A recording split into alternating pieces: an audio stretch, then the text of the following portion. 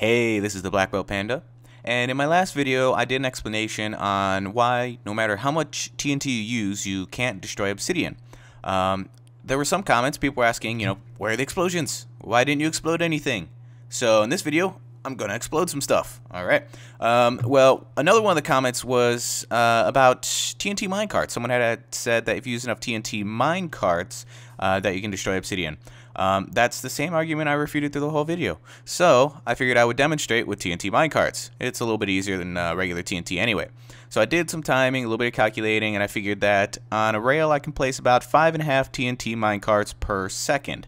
So if I want to get at least 280 TNT minecarts on this rail, I need to hold down the right mouse button and sit here for about 50 seconds. So I'm going to do it for 60 seconds just to make sure that we've got more than 280 so that we can, be sure that we tested this fully. So this is the Obsidian structure that I'm going to be testing in, and you can verify whether or not anything gets destroyed afterwards here. We're going to place the first one down, and I've got a little stopwatch here on my phone. Just going to activate this here. Alright, so I'm going to start the stopwatch, and then I'm going to hold down the right mouse button, and after 60 seconds, I'm going to let go. I'll speed up the video for you so you don't have to sit here for 60 seconds watching me place TNT minecarts. And then I'm going to bump the cart, which should push it into the Obsidian, activating the TNT. So let's get started. Starting the stopwatch now.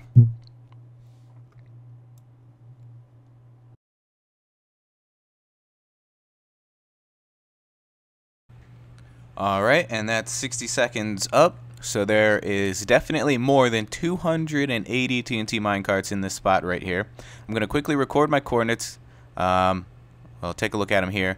I'm going to leave them up there in case I get blasted back. You can see how far we go, just for the heck of it, just for the fun of it. Alright, so without further ado, let's go ahead and set off this explosion.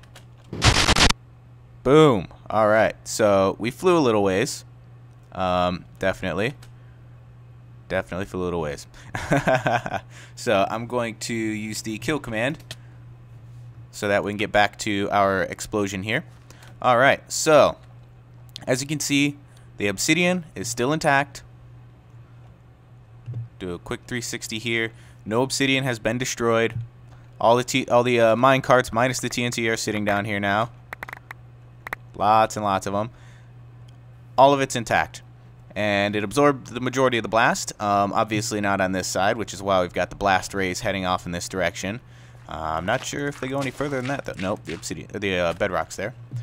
Alright, so, verified. 280 plus TNT minecarts. Nope, doesn't work. That's exactly what I was explaining in the last video, because it's separate explosions. It doesn't stack. It's not one giant explosion. So, I bet you want to see one giant explosion, don't you? Well, let's make one. Alright, so I'm going to hop down here. And I'm just going to try to float up just a little bit here. And we're going to summon a fireball at my head level with an explosion power of 280, which again is enough to destroy Obsidian. And the direction's just going to be straight ahead. So we're going to launch that. It's going to make a giant explosion. You ready? Here we go. Boom. Oh, let's punch it. Ready? Boom. Alright, so there's our giant explosion. As you can see, it did in fact destroy Obsidian. And once again, Obsidian absorbed pretty much all the blast by the time it reached the back end here on that side. And the explosion come off the other side is pretty interesting. You can see the way the rays are cast out from the explosion. So that's pretty cool. So I want to show you something pretty neat. I'm going to hop into another world really quick, and we're going to take a look at exactly what an explosion looks like. And you'll see what I mean in a second here.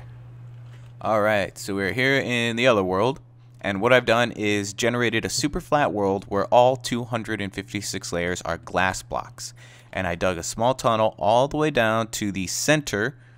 The block I'm standing on right now is layer 128. Alright. So, what we're going to do is summon a fireball with a destruction force of 280, same we used on the Obsidian, and we're going to take a look at what an explosion capable of destroying obsidian actually looks like. So let's paste in the command really quick. We're going to change up a few things here. We're going to put it underneath us, so -1. Explosion power is 280, and the direction, we're going to change that. Let's see here, 0, 0 to -1. So it's going to fly downwards. Alright, so let's blow this place up. There it goes. And we got the lag, and here's the explosion. Alright, let's get underneath this cloud. So, this is what the center of the explosion looks like. A smaller explosion generally looks like a sphere. The larger ones kind of get this interesting cube shape to them, with a few plus-shaped, cross-shaped sections in the middle here. That's just the way the rays work, because the rays bypass those sections. So let's fly all the way up and take a look at what these rays actually look like. So as we're heading up, you can start to see the separation of the rays here, because the rays are emitted in all directions, 360 directions. They spread apart the further out they travel. So if I fly straight up here, there's the center of our explosion. You can see the rays travel out in all directions. This is the size of an explosion that's strong enough to destroy obsidian. And this is just barely strong enough to destroy obsidian. So let's fly out here a little ways so we can see the end of these rays. And like I said before, the further out you go, the more the rays spread out, because they're going out in all directions. So we've got, get down a little bit lower here, get that glass to load. Alright. So you can see very clearly now, from way out here, what this blast actually looks like. It's just a giant starburst, really. And it looks awesome, in my opinion. So this is how far out these rays actually travel with a destruction force of 280. You can see my coordinates in the top of the video. I've had them on for the entire video, mainly so you can see the distances that these things travel. So this is pretty cool. Let's head back to the center now. We can see where we're at really quick. We're at about 410-ish on the z-axis. So we're going to head, there's the center, head back there. And see where the center is on the z-axis. And get an idea of the distance involved here.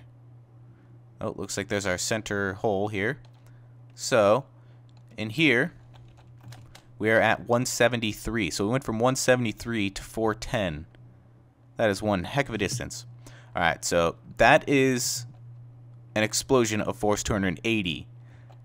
Just barely strong enough to destroy obsidian, and this is the amount of damage it does to the surroundings. I just thought it was something cool to show you guys. You can see what the explosions actually look like, the way they cast out the rays. You can see it doesn't actually destroy every block in the radius of the explosion, just the ones that the rays intersect with. So yeah, I hope you guys are satisfied with the explosions and with this cool little demonstration of how the rays are cast. And if you like the video, click the like button. And if you have any questions, comments, or just suggestions, leave those in the comment section below. And feel free to share the previous TNT explanation video and this explosion demonstration if you have any friends who maybe are arguing the point with you and you want to prove them wrong. There you go. That works, right? I don't know if those are the best motives, but hey, whatever. Anyway, this is the Black Belt Panda. Thanks for watching, and I'll see you in the next video.